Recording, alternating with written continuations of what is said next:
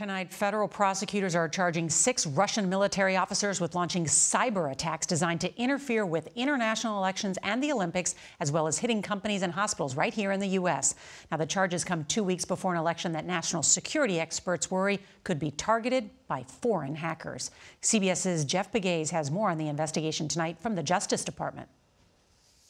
The wanted poster of the 6 alleged Russian hackers says that they should be considered armed and dangerous. The crimes committed are truly breathtaking in their scope, scale, and impact. Prosecutors say they did $1 billion in damage, hitting a Pennsylvania hospital system, a drug company, and causing chaos around the world.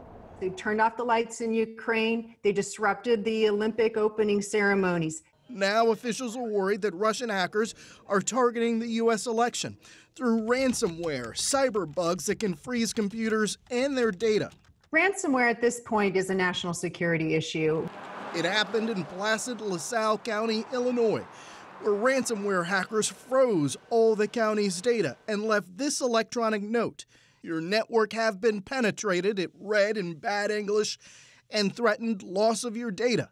What exactly did the ransom note say? To send, I believe it ended up being like $428,000 is what they wanted in Bitcoin. On average, 2 governments in the U.S. are hit every week. LaSalle County never did pay that ransom, but it is on high alert today with voting already underway there. DOJ's action today is widely seen as a warning to Russia.